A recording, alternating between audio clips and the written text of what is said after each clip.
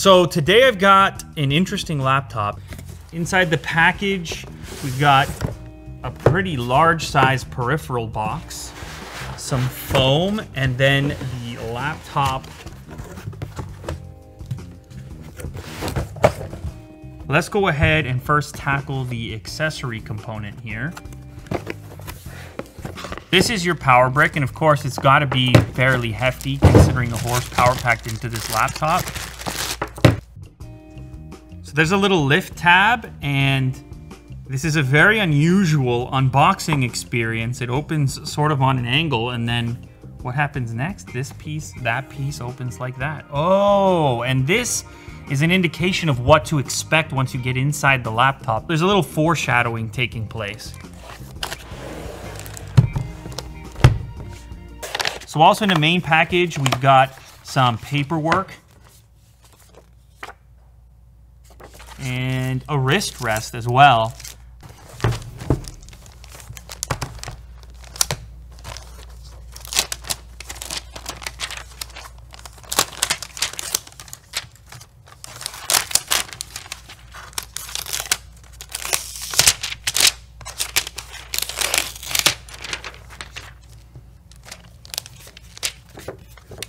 So it's cool to the touch. This is some sort of a aluminum, maybe an alloy, or possibly a magnesium type of material. But it is cool to the touch, and you can see a couple of different grills for heat to escape on the bottom there as well. And if you look at the back side here, you can see some heat grills as well.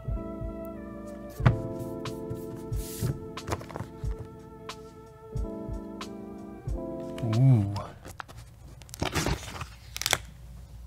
Obviously, the standout feature here, it happens pretty immediately. You notice it. I mean, this is not your typical laptop. You lift it up and check that out. Secondary display lifts up to almost create a more seamless transition between the main display and the secondary one below there. Here we have our power input as well as a microphone input for a headset or external microphone. There's also an audio output. On the other side, we have two USB-A ports, and then of course there's also that Thunderbolt port, which is also capable of USB Type-C if you're not using a Thunderbolt peripheral. The back of the device features a network port as well as another USB-A and a full-size HDMI out. It's kind of an interesting design idea there to put certain ports at the back that may be connected more permanently, and then put your other I/O on the sides of the device. Look at this display. So this just lit up immediately, and I believe this is just some sort of a graphic for the time being, but it's a very sci-fi look to it, especially when you pair the appearance to the upper display. Something I like here is that both of them have this matte finish, so they're gonna fight reflections. That's probably even more important on the secondary display down here. The keyboard, now we know, is not simply backlit, but also features RGB.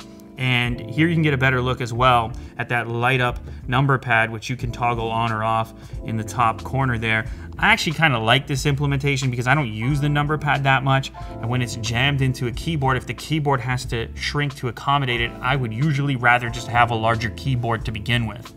This screen pad, I should mention, is also touch capable. So if I click this little arrow here, certain functions start to pop up to take advantage of the screen pad section. So I believe that this can also just function as a typical display where you can bring different items down into this section, whether it be a browser window or an application. This is the Game First 6 application, and within here I can monitor network smoothness, CPU usage, upload speed, download speed. It comes to life inside of a secondary display where you don't have to constantly have it up. You can quickly glance down and see where your performance is being used and how much leftover CPU you might have. Let's load up a later video and see if we can do a little audio test here. It's tough out here in the content game in 2020. And it's especially tough if your name is Quibi, as far as I'm concerned, because that's I don't know, that name for me, it just does an immediate retrospective where Netflix just sounds. Oh, speakers appear to be underneath this secondary display. It actually makes for a decent experience because the sound ends up firing where your left and right ear happen to be.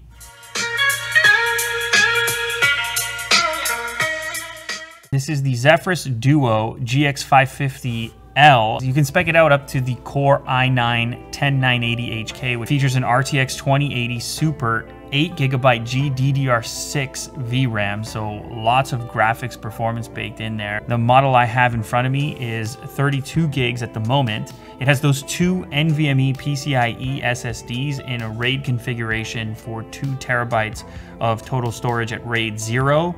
This is a 15.6-inch non-glare UHD panel, 3840 by 2160.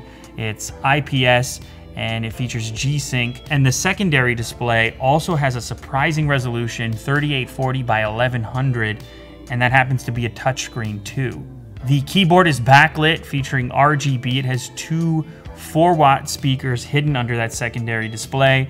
And the weight of this device, 2.4 kilograms or 5.29 pounds for a dual display laptop inside of one single package. I could see this being popular for game streamers, gamers, multitaskers, and even guys like Kirk who want to edit videos with a little bit more screen real estate on their lap.